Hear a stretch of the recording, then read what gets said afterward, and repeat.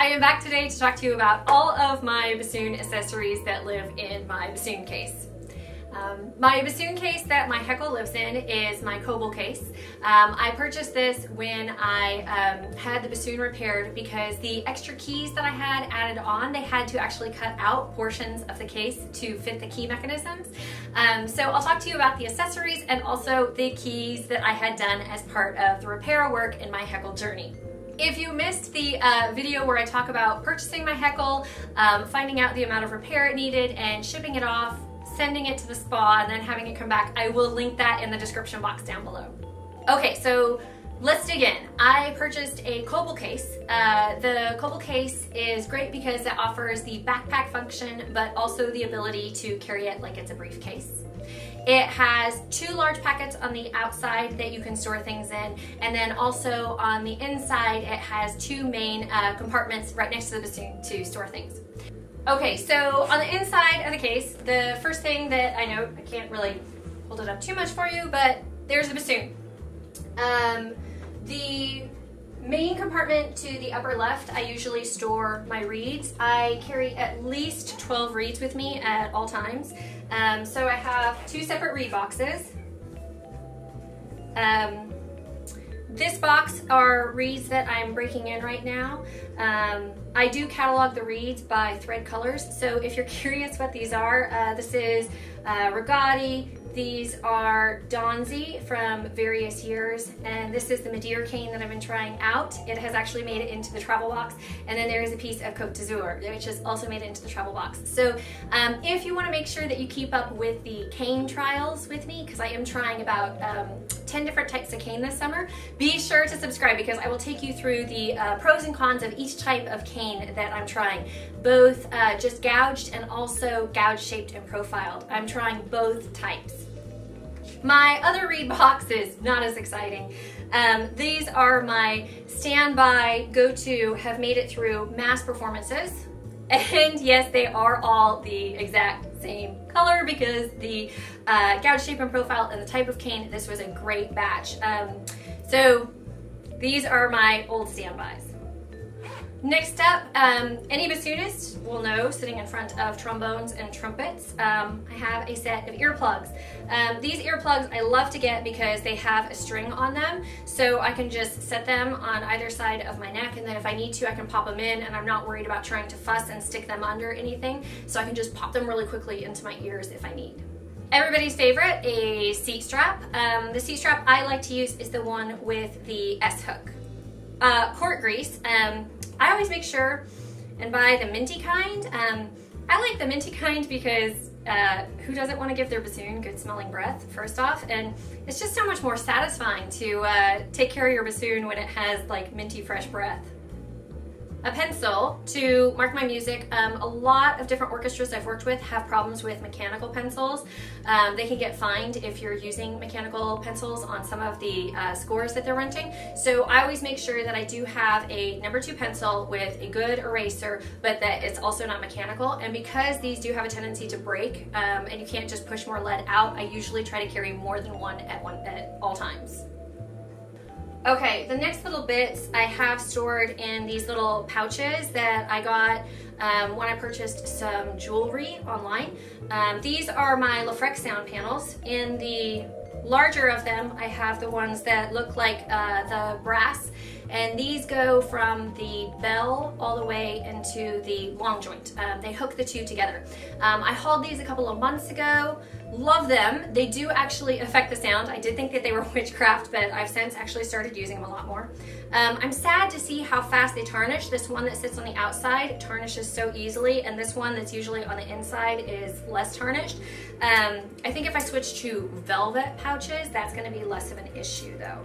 But for the sound color, if I'd gone with all gold, it was just not the right sound for my instrument. So if you are looking into buying these, try several different types because every instrument is going to react differently. It's like matching a Bocal, I think. And then I have, of course, the ones that hook from the Bocal to the wind joint. And I purchased the gold for those because that was just the best matchup for my little Heckle bassoon. I do carry Leger plastic reed with me for emergencies. I mean, it is fantastic if you never want to have to soak a reed, scrape a reed, you go to a weird weather climate change from what you've made your reeds to, and you just need something to pop it on and play, or if you have absolutely no warm-up time and it's go, you get there 5 seconds before you need to. I mean, as a musician, we always try to get there like so early, but I mean, for emergencies, always good to have in my back pocket. Of course, a swab. I love the silk swabs because they're so much more absorbent, and I also like these ones that have the chain on the end so that they don't hurt the inside of the wind joint, and I can pull it through both the wind joint and the boot joint. So universal silk swab, and of course mine's in purple. Next one is probably going to be controversial, but you know, I'm showing you everything that's in there, so we might as well just dig in. This is a bassoon mute. They sell these, I can't remember where I bought mine, but I do say that, you know, usually they have the point on the end, and this one does not have the point on the end. This one doesn't have the point to the end because I cut it off. These mutes are fantastic. They do have holes in them so that when they sit in your bell, they do let sound through, and it will help you if you have like a triple pianissimo passage, but it can overly affect the intonation. But if you cut the end off, then you don't have to worry about that. So for emergency situations, I do have a bassoon mute, and I have customized it by cutting the end off. Next up, I have a bassoon strap for playing standing up. Then we have, of course, the bassoon. I know that I have mentioned that I've gotten some crazy keys added on. I think the one that will be most noticeable as I put my bassoon together is going to be the extra E flat key. The extra E flat key is on the wind joint to the boot joint, and if you don't get your bassoon together just right, it's not going to play. So that is one of the pitfalls of having this extra E flat key, but it's super helpful for C, D, C sharp and D sharp in both the main octave and then just above, for both of those, an auxiliary E flat fingering, and then it's also, I've heard, come in handy for G and A, although I haven't used it on G and A. So what it is, okay, let's see how close I can get. Oh, I don't want to go out of focus, but okay. Do you see on the front of the bassoon, here at the base, there's this extra mechanism that links from the boot joint up to the wind joint. And that by adding this, if I press this key here, it moves the E flat for me. So this is an extra auxiliary bit that I did add to my bassoon. It's supposed to be amazingly helpful. I have not had as much time to play with it as I'd like to give like a full video on it. So if you are interested, just give me a little bit of time, let me know, and I'll go ahead and go through that. Other key things that I've had added on, in the back, of course I have the rollers from the whisper key to the C sharp key. I really like that. It helps the sliding of the fingers, so it does improve some of the technique. Of course I have the high C and the high D key that I did make sure that it has. The bassoon originally came with a key right here that I definitely had removed because for me, when I play bassoon, that is a tone hole that usually leaks spit. And the last thing I want is spit leaking into that, and it doesn't need it. I much prefer the feeling of the ring, quite honestly. So those are the main different keys that I think you would notice if you were sitting right next to me. Okay, so what else is in there? I have two Bocals. I have the Bocal that when I originally purchased it, it came with. So that's going to be the Heckle CD2. It does match the instrument, but it didn't give me the projection or the color variance that I was looking for, so I did end up buying another Bocal to go with it. And both of these are typical style bends. For my Puchner, I use the English bend, but on the Heckle, I've just been using the regular bend. This is a silver-plated C2 XL. It's a Heckle Bocal as well, and it's silver-plated, and I absolutely love it. It is such a good match for the Heckle bassoon. I do have to say that this is one of the things that I don't like about this case. I'm not sure that you can completely see it, but on the front, of the bassoon, there are these pockets, right? And I can put things in there and they weight the case, but there's this little strap that holds it to the base of the case. And as the weight of the bassoon moves out of it and the weight of the goodies that are still in the outer pockets are there, it can pop the case, so then it ends up sitting, I don't know if you can completely see, but it's like in a V. I'll try to get a close-up on that for you, but I guess I could just cut this strap, but I always hate to do that because then I'm like, what if I want that back later? And well, I guess it's just sewn together. I could undo the stitching, but I don't know. If you guys have this case and you've cut the strap or you've dealt with this, please leave me a comment, because it's been almost a year now and I really am contemplating just cutting the strap because I don't like the way it pops like this, and it makes me feel like my bassoon is slightly not secure in there when I have accessories in the outer case. My Puchner lives in a Bona case, and that doesn't seem to be as much of an issue, but I can't switch them because of the extra mechanism that I had added onto the bassoon that the bassoon case is cut out for now, so that that rod that stretches down to the boot joint off the wing joint is cut out to fit that. So I'm kind of stuck with this one. But if you want a case review on which case I like better and the pros and cons of each of them, because they're both great, it's just which one. There are options and everything has goods and not so goods. Okay, I have my magnetic reed soaking cup, which just latches straight onto a stand so that I can soak my reeds on the go. And I always keep this in the outer pocket and never in the bassoon case because I am so scared. Even though I've never really had a problem with it leaking, I'm just not gonna take that chance. I have my Korg CA30 chromatic tuner so that I can double check my crow and my overall pitch, making sure that I'm good to go, making sure the reed is not dying and starting to go flat. My trusty 22 gauge brass wire. And my tool pouch of tools that I travel with at all times. This is a little leather pouch that I picked up probably my second year of college, maybe from Forrest, I'm not sure, it was quite some time ago. It has a zipper on the outer edge. Inside it has an upper little pocket, and in that upper little pocket I carry contrabassoon plaque. I love contrabassoon plaques because I can split the sides of a reed and really get into those rails if I want to, whereas smaller plaques don't allow me that same ability to split the rails. So I usually use a contrabassoon plaque. Sandpaper. And usually there's some razor blades in there. I think I might have used those at the last gig. My Rieger pliers, a knife, a ruler so I can double check the measurements, and really tiny in here I do have a screwdriver with me at all times so that if I start to see that a screw is getting loose, I can fix it on the go. A pencil, there's that second pencil I was telling you about. And then a series of files, rat tail, diamond, and flat edge files.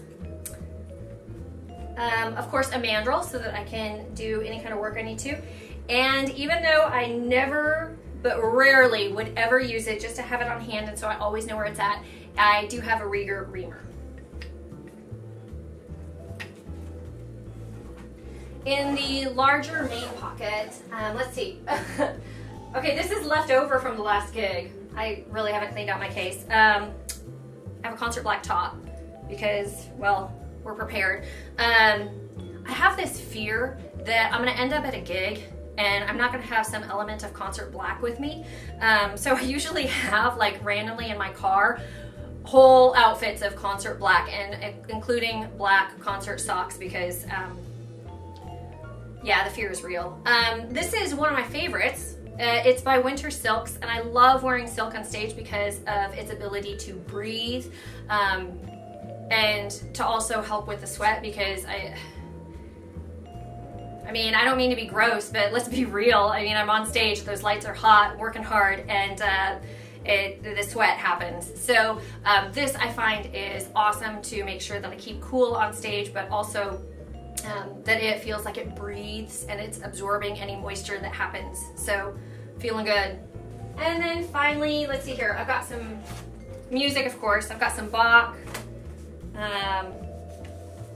Ooh, great book, one of my favorites. I've been looking for this. I'm glad I know where it is. This is the Advanced Reed Design Testing Procedures for Bassoon by Mark Eubanks. He was my first real bassoon teacher in Oregon, and he is a reed guru. He started the Arundo reed company and has since sold it. But his ideas that are in here for finishing bassoon reeds are so good. I think I was using this to work. This is in my case because it has some multiphonics in it, and Brian Christian, who is helping me write a piece right now, he is writing it for me to perform, asked me what some of my favorite multiphonic fingerings were, and the first multiphonics that came to mind were the first multiphonics that I learned from Mark Eubanks. Here's a picture of him from back in the day. Yeah. And let's see here. Then I have just a book of all the most common bassoon excerpts, so that I'm making sure that I'm getting those. I have them in a separate booklet that I keep in my case so that my practicing on them is consistent. And also, like, I don't know if you can see in some of them, but I have like metronomic markings in the top right hand corner of like where my double tongue was each day and if it's improving, and usually I try to date that as well, so that I'm able to keep charts of what my progress is and maybe what reed it was that I was playing on, so I know if a reed is breaking in or if it's more resistant. So it's kind of like my go-to book that I just keep on hand with me, of just constants that, you know, you never get away from excerpts. They're like little mini performance pieces. So clear cover on that. I think I might decorate this. Okay guys, that is everything that lives in my bassoon case. Maybe there were some things that you have that you keep in your bassoon case, some things that you were interested in. I hope that this was helpful to you. If you want to keep up with me, I am on Instagram. It's my favorite. I tweet on Twitter. I'm trying to get into Snapchat, so if you want to help me get into Snapchat, let's do it.